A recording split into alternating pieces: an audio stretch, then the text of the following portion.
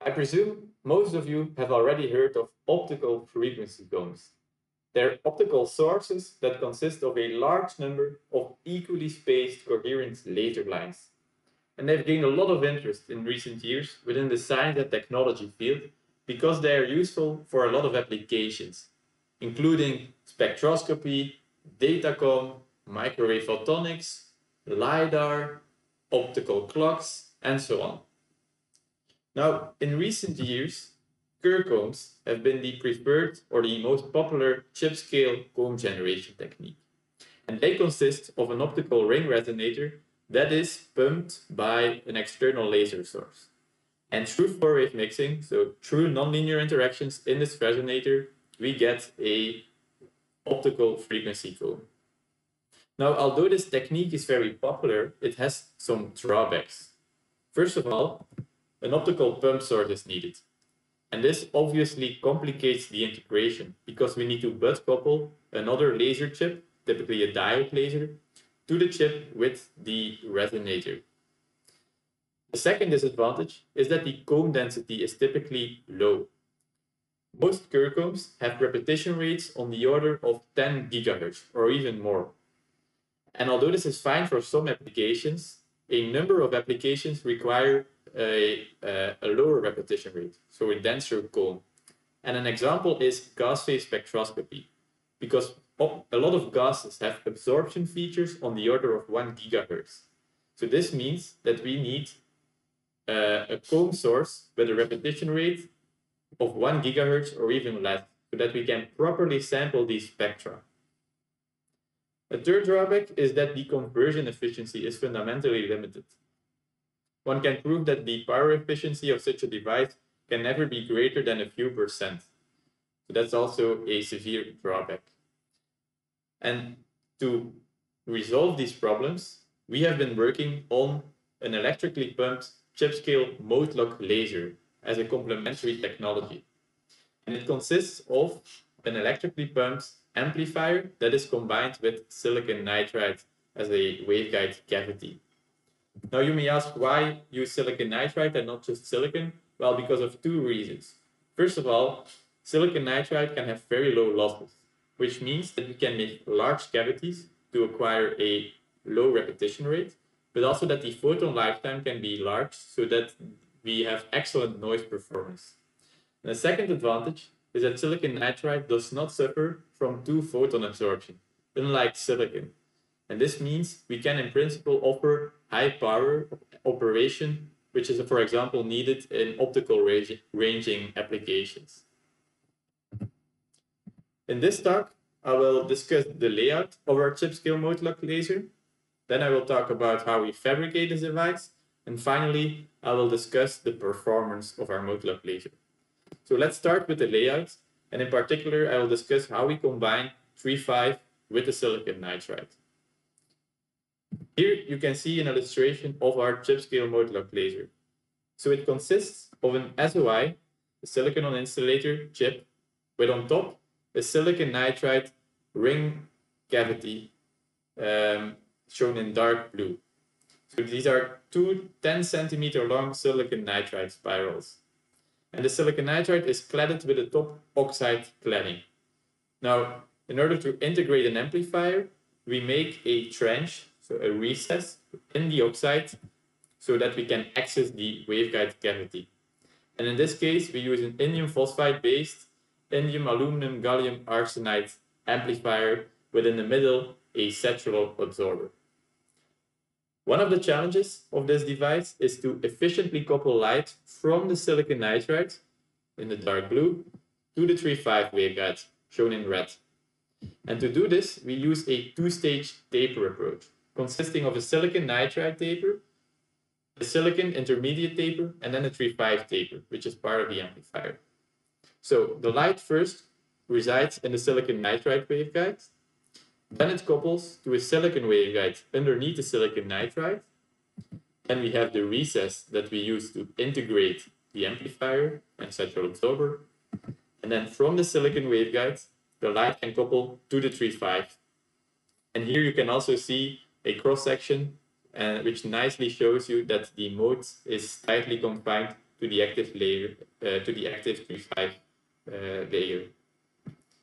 And here you can see a microscope picture depicting the same as I just mentioned, again showing the silicon nitride waveguide, the silicon taper, and then a III-V taper. And here in black you can see the boundary of the recess. Also note that these shapes here next to the III-V taper tip, these are alignment markers that help us to automatically align during the microtransfer printing process. This is something that I will discuss later in this talk.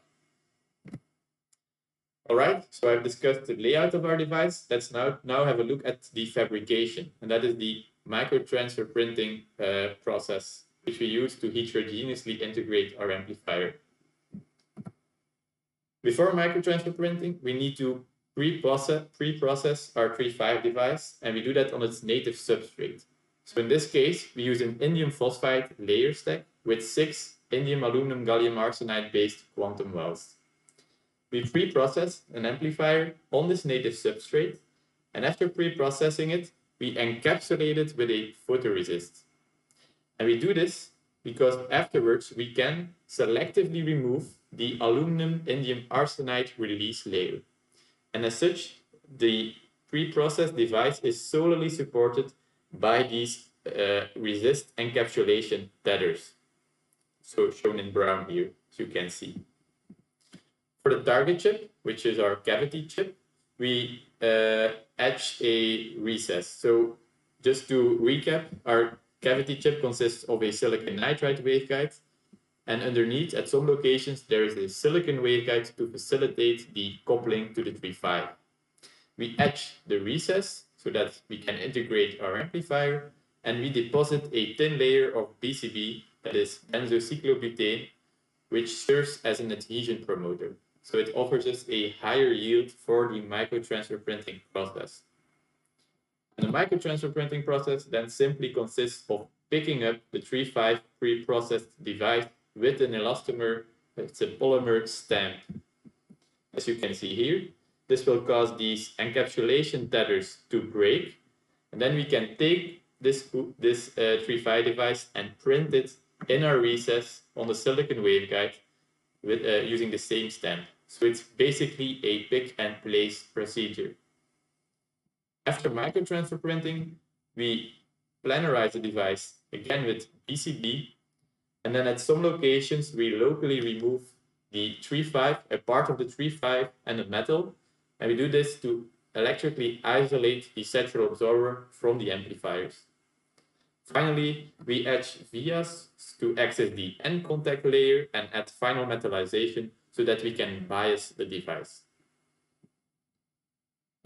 Here you can see the result. So you can see here the saturable absorber in the middle, and around the saturable absorber we have 2 isolation regions where we locally removed the III-V and the metal so that the saturable absorber is electrically isolated from the III-V amplifiers. And here on the right and on the left, we have 600 micron long amplifiers. And then you can see here these ellipse shapes. These are the vias that we use to access the end contact layer. And you can again see also these alignment markers that we use to automatically align during the microtransfer printing process. So we end up with 5 contact pads so that we can efficiently bias the 2 amplifiers and the saturable absorber. All right, so let's now have a look at the performance of our chip-scale mode-lock laser. So here you can see the RF cone. So we obtained this by beating the mode-lock laser with itself. And we actually have a record narrow line spacing. So our mode-lock laser has a repetition rate of only 755 megahertz, which is the lowest reported repetition rate for a chip-scale passively mode-lock laser. So this is very useful, for example, to do high-resolution spectroscopy. Also note that this roll-off at higher frequencies is not due to the mode-lock laser, but is a result of the limited bandwidth of the transimpedance amplifier of our receiver that we use to do this measurement. Here you can see that we also have an excellent optical linewidth. So for that, we did a beating experiment of the mode locked laser output with a Suntech tunable laser, which only had a line width of 60 kilohertz. And you see that this beating has a line width of only 146 kilohertz, which means that the optical line width of our mode locked laser is even smaller than this value. This is also a record for a chip scale passively mode locked laser. And just it's worth mentioning that to do this fitting, this void fitting, we use the data points above the noise floor of the receiver, so which is here shown in black. Here you can see the optical spectrum of our mode locked laser. So we have a 10 dB bandwidth of approximately 3.27 nanometers. So that means that we have over 500 evenly spaced coherent foam lines.